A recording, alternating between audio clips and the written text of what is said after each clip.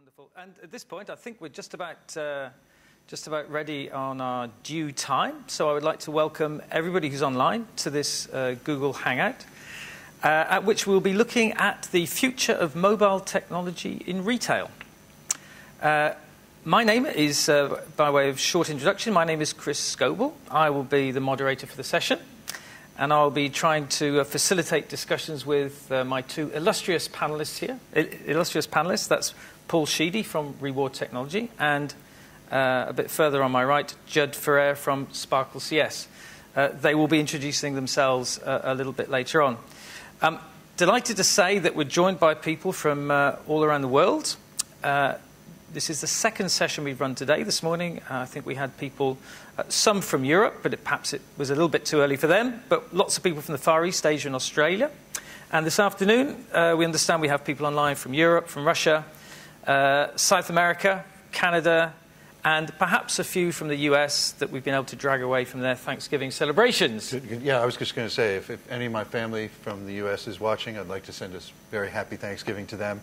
Wish I could be home to see you all. Miss you all very much. Okay. I expect you spotted the accent there, but Judd will introduce himself a little bit more in a minute. As we said, we're on level 39 of the tallest tower in Canary Wharf, and Europe's leading accelerator hub for technology companies, which is an entirely appropriate venue for the topic we're covering today. The sort of things that we're going to be talking about, just to give you an outline, will be looking at the concerns of the retailers in this market. How can they build a sustainable mobile strategy which will last into the future? We'll be looking at things from the customer point of view as well, looking at what their demands are as they relate to digital. We'll be looking at point-of-sale systems, which is Judd's particular field of expertise, where we see the retailers have huge investments in legacy systems and asking the question about how any digital solution can integrate with them. And throughout all of that, we'll be looking at the world of paper reward coupons and discussing how a possible digital solution could take their place. A couple of practical points before we fully kick off. I believe that there's a 1-minute delay, so whatever we're saying, we've already said it by the time it gets to you. That has a little bit of a kick-on into the when we start doing some polls, because we will be asking you to do some online voting to get involved and interact with us. I think there's one or two issues in the session earlier today. I believe that you need to press on the coloured button and then press send, and that will then record your vote. So hopefully that'll work for all of you. And there is a chat room available, so that if you have any questions or comments that you'd like to make to the panel, please do that. Please join in. What we're going to do, by way of the order, we're going to ask Paul and Judd to answer a few questions on key topics as we go along. And then we're going to try and pick up some of your questions, perhaps, and address those, and then we'll get their conclusions at the end. Super. That's enough from me. So I'd like to ask Paul a very simple question. If you could tell us a little bit about your background, you know, what that is, and really what's motivated you to be here, to share your views here today in this forum. Sure. So I spent about 8 years in data analysis and looking at marketing systems for retailers globally, literally from America right across to Russia and everywhere else in between. Okay. What we did there is we saw that the issues that retailers have in terms of the mass marketing and then their individual marketing solutions. The great thing is over the last decade, technology has helped retailers massively. I mean, it's just been transformational for them. The data that they have on each customer is unbelievable.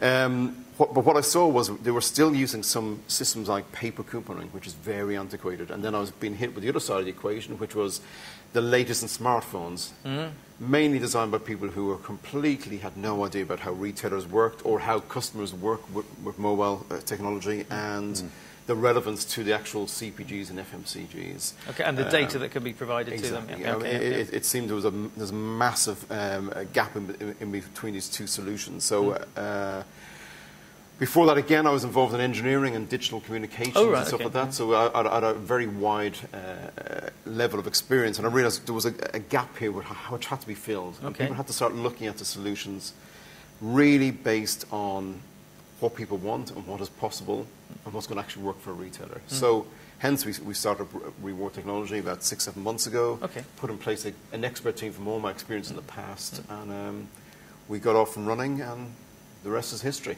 Okay, fantastic. And Judd, a few words from you, perhaps?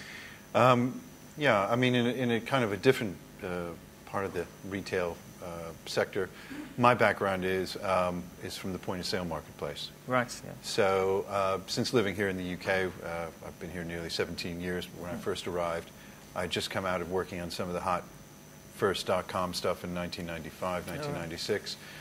I worked on the very first search engine, Pathfinder, which was a Time Warner type vehicle. And then I got here and have been the American, not to boast too much, but I got chucked right into the deep end in the point-of-sale world, worked for some of the big guys, and really my whole tenure in that space was looking at how you could re-engineer point-of-sale to do more than it could do without necessarily having to replace it. Kind of ran into a little bit of a headbanging session with the guys that were quite keen to sell big licenses over and over again.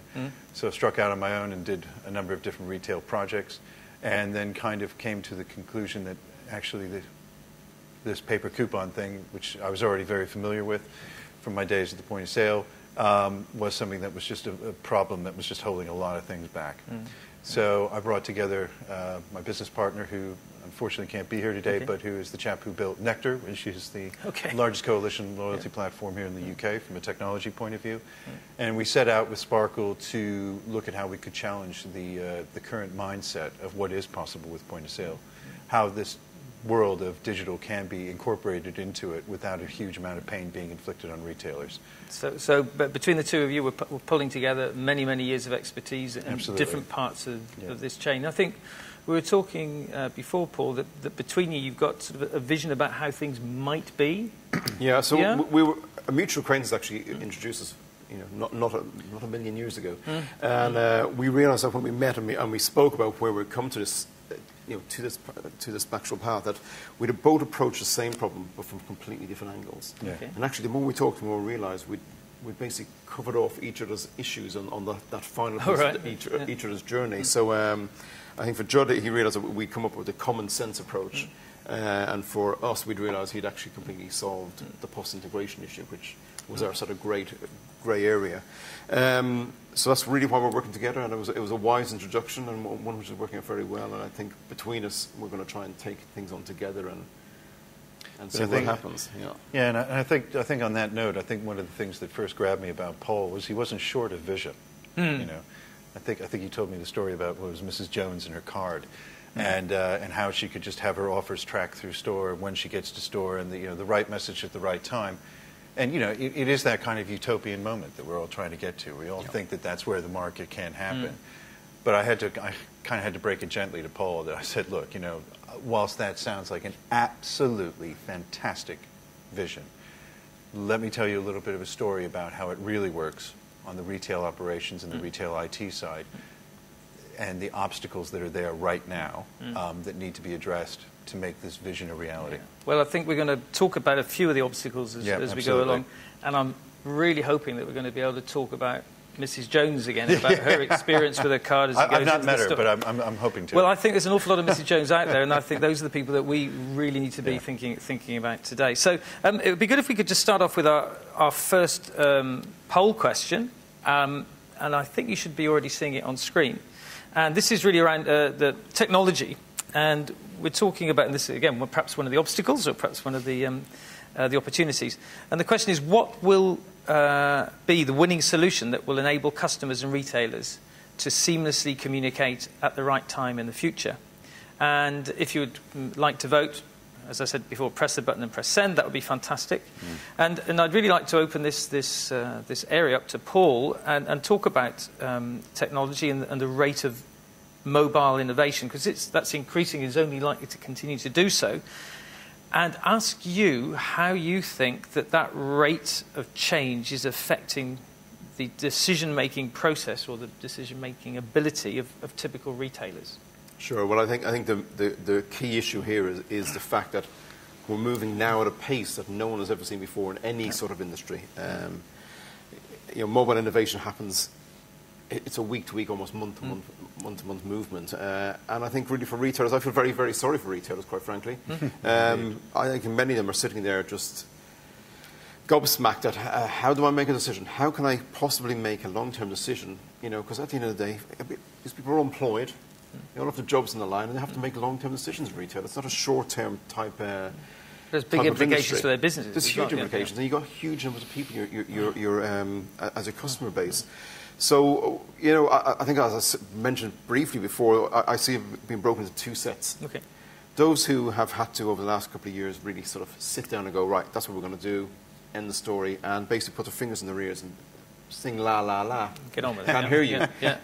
And then there's the ones who are sitting there, and then every single time they go to another meeting about this, someone else comes in with another spin on things, another innovation. Oh, that's actually falling off the population or the popularity stakes right now. And I think that really the biggest problem is that whereas before we had mobile phones, that was it. We now have Apple versus Android versus Windows, who are sort of behaving themselves a little bit better. But those Apple and Android have really turned themselves into completely, they're like the Pepsi and the Coke of the world. Which is going to come out? Which one are you with? And people are so paranoid and they're so passionate about what brand they're with.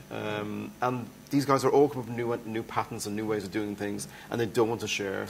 So common platforms are very, very difficult. So unless we have a crystal ball which says which is going to win out in the future, we're not going to be able to. It's going to be really tough taking decisions. It's difficult, because I think they all want to have a little. They all want to have all of the pie. Yeah. And that. So what you've got is you have an entire marketplace of vendors that are selling tactical solutions. Because as Paul says, you've got mobile guys who can come up with an app in a couple of months. That can be used to do some type of marketing initiative, quick change, quick agile, very easy for these guys to be nimble and respond to what consumers want very quickly. That's not the way retail's been able to work. Retail has always gone down the road of long-term strategy because the time that it actually takes to put a plan in place, to then make the changes technologically to their point of sale, and actually then deploy that change, takes months, potentially a year, maybe even two, just for one change. So you've got something moving at this kind of speed and something moving at this kind of speed. And it's a mismatch, Yeah, it's a total mismatch. And retailers can't think tactically in terms of technology. They're just not able to do that. So I think when we look at what's the long-term strategy here, or what's the big outcome of all this, I think what we have to do is actually say to ourselves, well, hold on a minute. If we've already got this disconnect, how do we actually bring it back to this so that we can then start to formulate a plan that makes sense for everybody? And that's really why I think we hit it off, because that's what Sparkle does. Sparkle actually has looked at developing a solution, because I'll be honest, when we started out down this path, we were running into the same problem. Every time we went to see a retailer, whilst we had some great application technology, we ran into the issue of integration. So we went away and spent a long time thinking and looking at a different way of doing it, which is, could you abstract away from having to integrate at the point of sale?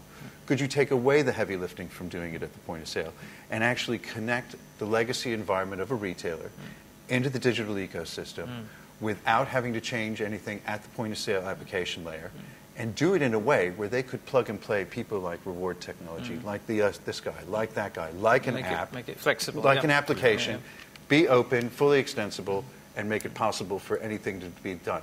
What does that actually do? Now it sets the table and sets the means of actually saying, okay, how do I want to engage with my customer? So the discussion point isn't what are we going to do? It's going to be more about how am I going to do it and what's going to work best for me. Should we move on to the customer? I don't know if either of you got any comments about, there seems to be a bit of doubt about what the future holds for the winning solution up there.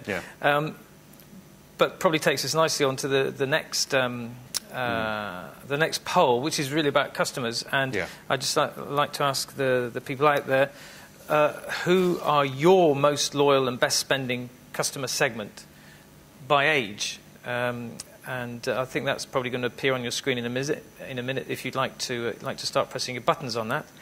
And back to Paul, actually on the subject of customers, could I ask you, talking about customers, they can be tech savvy, or it can be tech naive, or tech completely independent.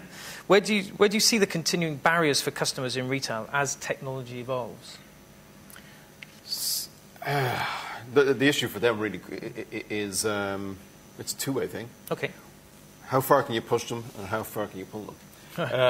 It's you know, I think and we got a lot of people on the call today. So we got people from the fashion industry, from brands, and from grocery. And for that reason, I think it's a different solution for each one of them, quite frankly. I think, as I think I mentioned earlier, the much younger sort of fashion brands, they work more on the sort of communities. So if you have an 18 to 24 type brand for females, and you know Facebook is working particularly well actually you don't have to go and look at other stuff. You can just do all your communication through Facebook. You can really build on that one piece of the equation that you know is going to work for that sort of mindset. It's a small niche, though. Yeah. Now, if you've got a grocery retailer, you've got a massive age band. You've got massive income, from low to high. You've got people who are educated, uneducated, tech savvy, haven't got, and those who haven't got a clue how to, basically turn the phones on, quite frankly. And you just can't come up. You can't say, let's go Facebook, let's do NFC, let's do Bluetooth Lite. And for these grocery retailers are sitting there going, what the hell is the solution that's going to bind everything together?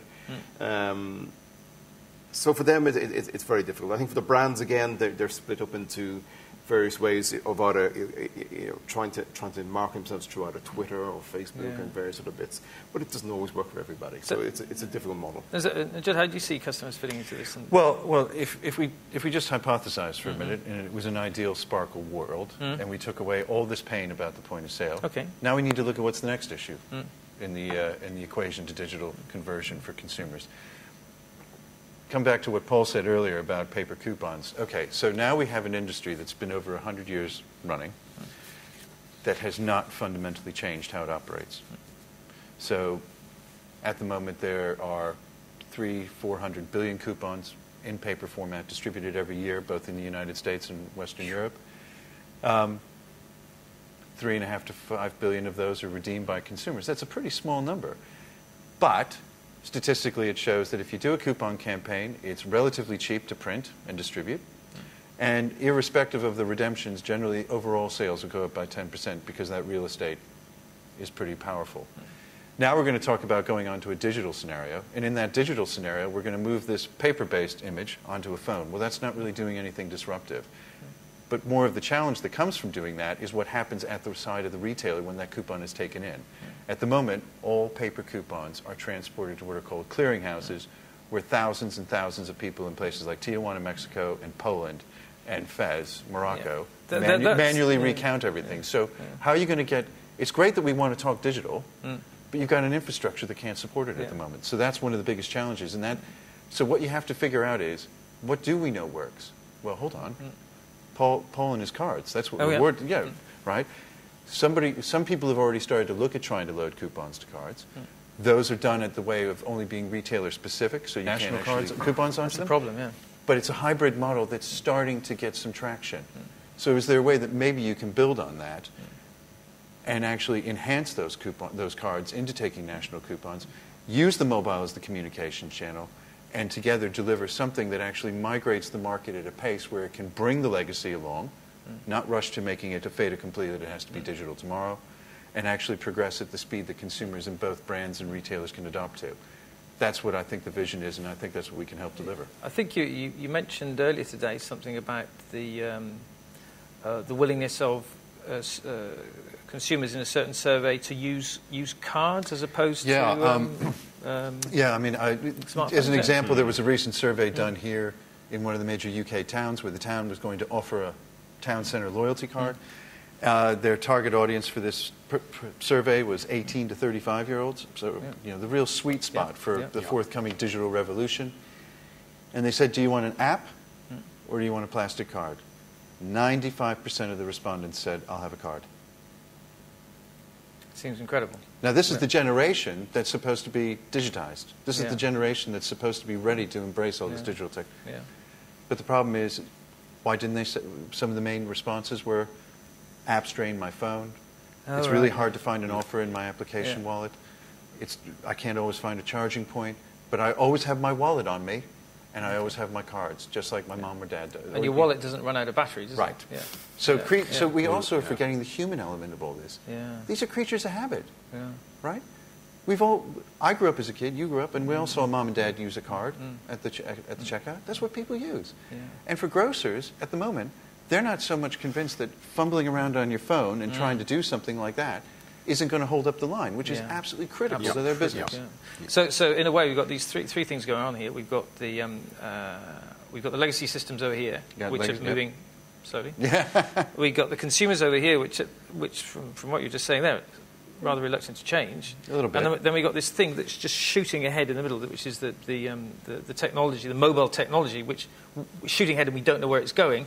And how can we bridge the gap between the legacy systems and the client through the use of mobile technology? Yeah, and in a lot of ways, what I think where Paul and I's vision was coming from is that what you have to do is you have to find some way of bringing the legacy with you on this journey. You can't just cut it off and say it never existed, because that's just not going to work.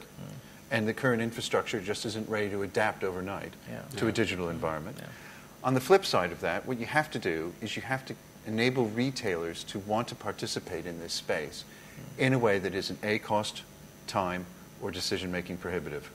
What they need to be able to do is prototype, plug and play, test and learn, and experiment, just like the digital beasts that are knocking at their door all the time.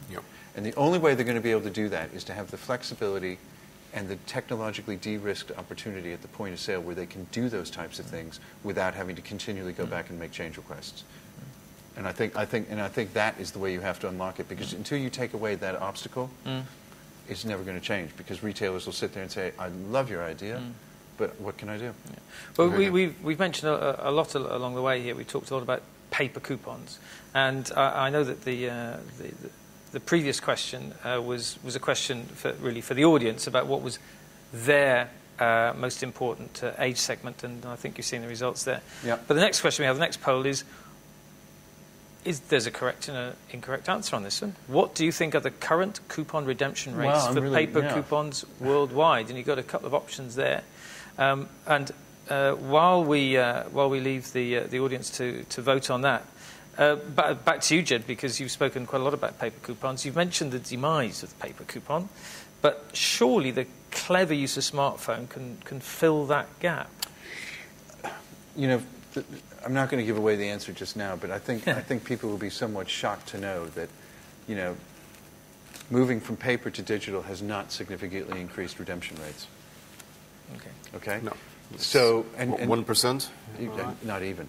So then you have to ask yourself the question, well, hold on, wait a minute. By digital you mean actually going to the... On the phone. Yeah, digitally on the phone. That has not resulted in massive response rates over and above a small percentage. Why is that? Okay. First of all, the cost of a digital coupon right now can be up to 10 times more than it is to do a paper coupon. So for brands, that's a big risk. It's a big investment. Because the infrastructure isn't there, it's complicated. For consumers, they're getting bombarded now with multiple channels. So, wait, I get my stuff in the post. I've got something on the internet. Oh, wait, now I've got something from my retailer loaded to my car. Oh, hold on a second. Then, whoa. There's way too much confusion. There's way too much. The problem that's happening right now is that so many people have jumped into this market, all looking for that big, next big gold mine. And the problem is they're coming into this market not knowing about customers, not knowing about how retailers work, not knowing about how the brands work, and just coming up with an idea and gaining, quite frankly, stupid money from the Silicon Valley and being pumped with cash to come up with solutions, and they just do not work. I mean, does go from end to end. Apple and Google can't do it, and it is a bit bonkers. And they only need to step back a little bit. What's really funny about Silicon Valley is we know how much money they invest every year. Last year, the total face value of American-issued paper coupons was over $500 billion. The face value, $500 billion. $500 billion. Yeah. So you're giving away that much value, and you're still scoring fairly low.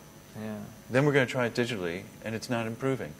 So somewhere, whilst they're all trying to get this ownership of the customer, they're forgetting who the customer is, and they're forgetting how to have that deep engagement with that customer, and they're forgetting that actually you have to give that customer some kind of straight message, but in a way and shape that means they can choose. Exactly. And I think this how is to the whole manage thing. You know, they're trying to dictate to the customer the whole time. Do this, do that. Well, actually, customers don't want to be dictated. They don't have the choice, and they want to know it's a fairly simple thing, and it's not 10 steps. And this whole idea of them having to go through hurdle after hurdle after hurdle to get the coupons, and it has to be delivered in this way, and have to go to this particular shop. It's crazy.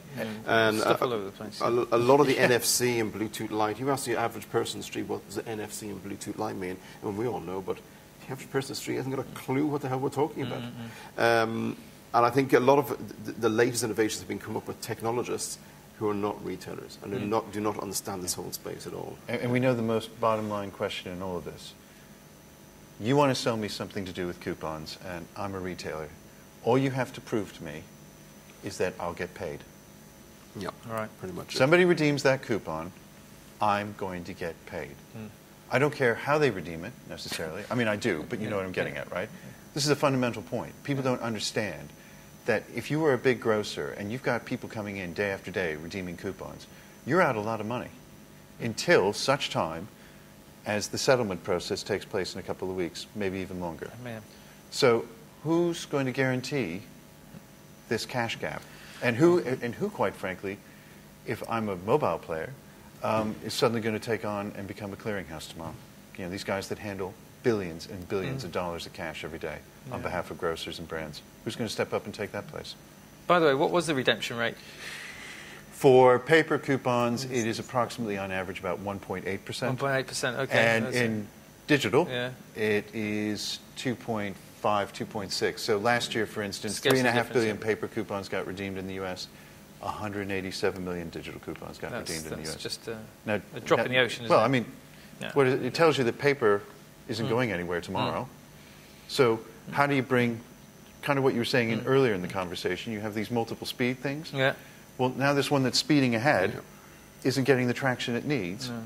So how do you actually balance the books? Because you got to, and this is what we're talking about, you've got to find a way of bringing that bridge to the past that can progress to the future. Putting the customer back into this equation again. Yeah. People are not thinking about the customer. Absolutely. And you know, it's just got to change. I mean, if it doesn't change, it's you know, soon. Well, the whole promise is the whole promise of what this is all supposed to bring is going to trip over.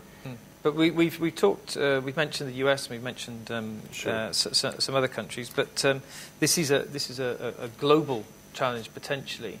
And our final poll question actually is to the audience: is how much do you think the global couponing industry is currently worth? And there's some options up there for you. Okay. We may have had a clue from some of the figures that you mentioned before. Somebody can do the math. Well, there's a math, difference as you between say. the face value is what's printed on the piece of paper. Yeah, It's not absolutely. actually what the industry itself is worth. Okay. So there's a distinction there. But it would be interesting to see what the audience thinks of that. But we talked about different levels of sophistication of typical customers. I think we're assuming sort of in the developed world there, but there are differences across borders. And do you see an all-encompassing global solution, or do you see each territory finding its own way, Paul? I think there'll be eventually there'll be a solution that makes common sense and is easy for people to use. But definitely territory by territory is going to be different things at work, and that's for a lot of reasons. I mean, if you look at somewhere like say Singapore, they've got some of the best retail technology in place. They're way ahead. Yet other parts of the important equation of getting working with the right data, getting the communication right, and all the rest just doesn't work. In fact, they're pretty dire at actually data analysis in Singapore. Okay. So even though they pull it all in, they don't do very much with it. But they got all the technology for it to work. Yes. So it's quite strange. I mean, American, I think some of the Western European countries are very, very good at data analysis and know really a lot about the customers, and yet they lag right behind on the post technology. Because you're not getting a lot of data out of the paper couponing, are you? There's no data. This is it. Yeah.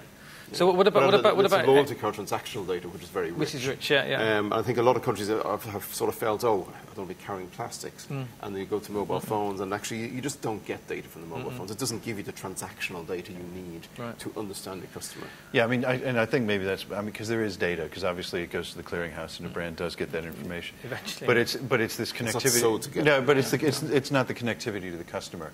I think building on that about different areas of the world. It's a little bit of like that story because across all of this world, everybody uses a point of sale. Yeah, Okay. Retailers use point of sale. Most of them are designed and built the same way, and they all have some fundamental common points, which, if you want to do anything like what we're talking about, require integration. So, with our vision, it's about if you can take away the pain, then it really just becomes an open forum for people to experiment and develop with. So how you develop something in Singapore might be a straight-to-digital proposition because they've never had couponing there before in the paper format. Whereas, here in the West, it might be more of a hybrid model because obviously that's part of what the issue is. You have to have something that helps the legacy come forward with the future. But the biggest thing that's exciting about the new world, potentially, is A, you can jump straight to the head of the queue about how you do this. But the other thing is that whole world of brand and consumer engagement has barely been touched. So whilst they're really good at getting the data, as you say, there's not a lot to do with it.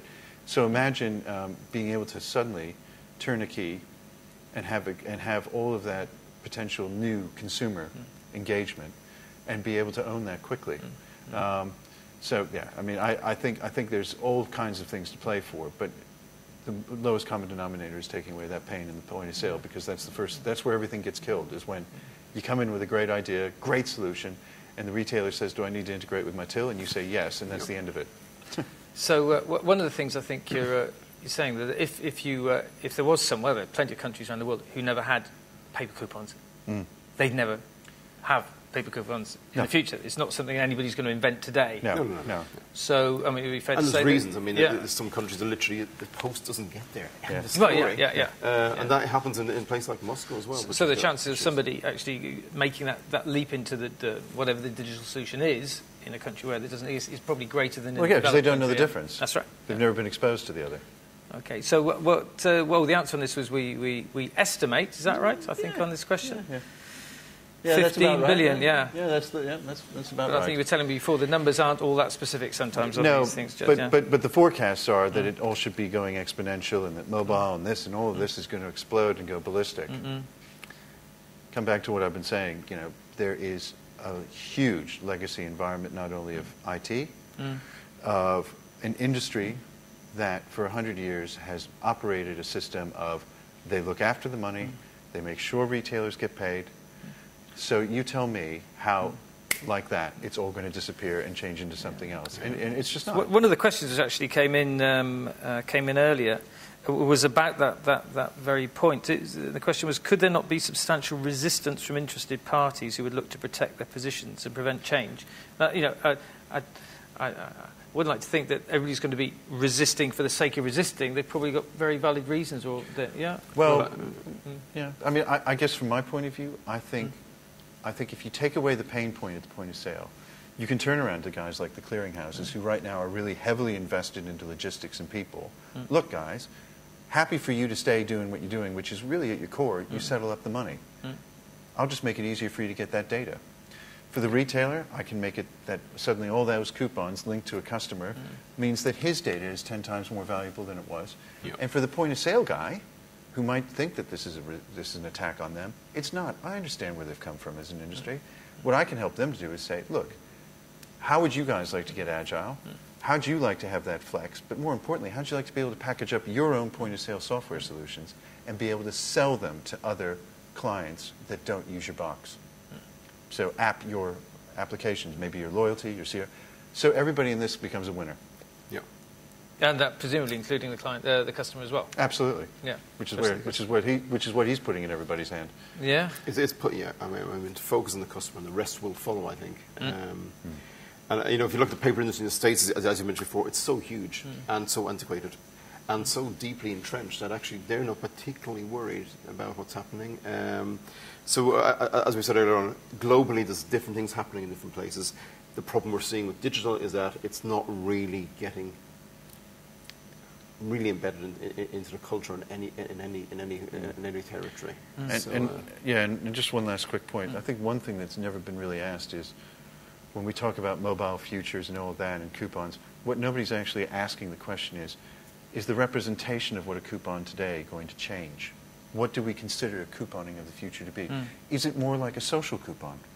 Is it more like a virtual coupon, something like a Bitcoin or something like that? The idea that Paul or you could be your own coupon issuers because of the ability to check and balance that at the till. Mm-hmm. Yeah. And who are the issuers of that as well? Which is exactly, because you might because you've advocated a brand, they might give you 100 coupons to share with your friends. We've mentioned over the course of the last half an hour or so the word hybrid solution. Yeah. And we mentioned Mrs. Jones as well a little bit earlier on. But I mean, would either of you like to share with it your? Well, he knows her more intimately than I do. Okay, so over to you, Paul. So perhaps you want to talk us through the. So really, the way we sort of have looked at this whole solution is how do we look at a real customer when you should really be influencing at the start of the journey, and people are forgetting this. They're all the best a retailer can get to is actually sending them an offer as you're leaving the store, because it's the first time they know you've arrived. The first time a retailer knows you arrived is when you swipe your loyalty card when you're exiting. That happens to me every time at my local supermarket. I won't give the name. No names. But as I leave, they give me a voucher to bring next time, and I'm thinking, no names, but I know. Can I not use it now? And I can't use it now. So there you go. Plus, you don't walk back into a retail store to use your vouchers. I mean, it's all about getting you back. I share the pain. Loyalty, but a retailer who works loyalty correctly, and that's what they all should be focused on. You should be going back there anyway.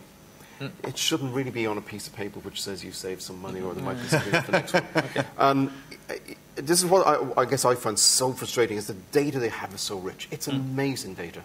And it really is what's making the big supermarkets really work. Tesco, let's just pick Tesco because we all know this story about Tesco. Tesco was number 3 in the UK. It was now number 3 in the world because it used data correctly. And from that, all these other sophisticated retailers globally have used the same sort of work that Tesco put in to get where it did today. There's no denying that the more you know about a customer, the more you can influence. So you're talking about using that data as they walk in. When Mrs. Jones walks in, give her the right offers then. Influence her shop.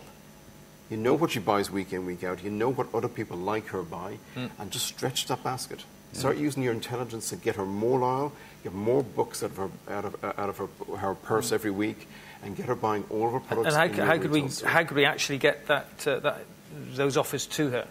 Presumably by something she's carrying. But if you look at mobile right now, I think the latest statistics we saw before we started the session was that females in the UK over the age of 35, 27% had a mobile phone. Out of them, 9.5% had geolocation on. So unless you've got geolocation, a smartphone. Mobile phone or smartphone? Yeah. Smartphone, my apologies. Yeah. So everybody's chasing this whole 3, 4, 5, maybe 6, 7% in regions around the world. Everybody. And we're saying, step back. They all have mobile phones. So maybe it isn't about the mobile phone itself. Maybe it's a different way of connecting. And maybe it's a case of being able to trigger that when Mrs. Jones walks in and knowing it's her, you know her mobile number anyway, and send her your message through text, or if she has got a smartphone, through email or apps or whatever it is. But try and influence a journey at the start, not at the finish. Okay. And we just think the whole equation needs to be looked at from a different angle. And building on that, what you take from that is look, there's no doubt that the mobile is becoming the personalized, deep communication channel, deep consumer experience, right? I think nobody's going to argue that. But it has some limitations about practicalities beyond certain things in applications in retail. And I think where Paul, in helping Mrs. Jones to get through this journey, is that idea that the phone is the communication and what I would call the offer manager. Yeah. Okay. Where effectively what Mrs. Jones can do is choose which offers, be they national or retailer-centric, offers can be swept to that card. She can then go to the checkout, and because of what we've done by taking away the heavy lifting at the till, taking away the need for integration, we can make it possible for that card to be instantly recognized, do the verification, electronically clear that coupon, pass the information onto the clearinghouse for direct settlement. Everybody's a winner. So Mrs. Jones has to have the card, though. I mean, that's the start point. I mean, the identifier. Yeah. I mean, at the end of the day, as we all said, the most sophisticated retailers in the world are sophisticated because they've used card data. Okay, yeah. But more importantly, what's really clever here, and why I really was hooked on reward technology, is their card is designed to say, you know what, depending on what stage you are of a retailer in this digital journey, so are you still using MagStripe? That's cool. That supports it. Are you looking to maybe go with some QR code? That's okay, it supports it. Are you looking just at plain barcodes? So what's great is it's got that whole thing of saying, as this journey goes along, you can actually migrate the customer as part of it, and they don't know the difference. You see that? In other words, you're not having to go back and say to them, oh, we're stopping the card, and now it's all going to be this. You actually have the ability to, and the flexibility of that means that for the retailer, the challenge would be all of those things. So moving from barcode to magstripe to dot would require a change request. So if they deploy what we do, all of that goes away, and it's just an even flow, and what they can get back to is focusing on the customer, right offer, right message, right time. So if I'm not Mrs. Jones, obviously, but if I was Mr. Jones, my experience is I walk in the store, I get a message. Is that right on my mobile phone? As soon as you walk in the store, I get identified because I'm carrying some sort of card. The card you have, it's automatic. You don't do anything with the card. card. So I decide to take the 3 for 2 offer or the whatever, or the reduction or whatever. I just put it in my basket, turn up at the till, swipe your card. Finished. It's redeemed. So really nothing's changed for me apart from the fact that I'm getting information before, rather than after. So it's empowering the legacy environment. You see, it's digitizing the legacy environment without making it have to be a whole new environment, right? And in your POS world, all of this is just going straight through the system. And redemption happens there and then. Yep, we can do that. We can do that in partnership. Feed that information straight to the clearinghouse. Take it on board with the way of making it a means to doing direct settlement, so the retailer is guaranteed and is focused on their payment. But the other thing is that we can then plug in other people. So as Paul develops and other people want to get more into this space, they can come along and just plug in with us. So we're not trying to be exclusive, and that's the other difference is that often retailers get this push to say you have to buy my solution. What we're saying is if you put the bridge in, it's basically a multi-lane highway, and you can put whatever through you want.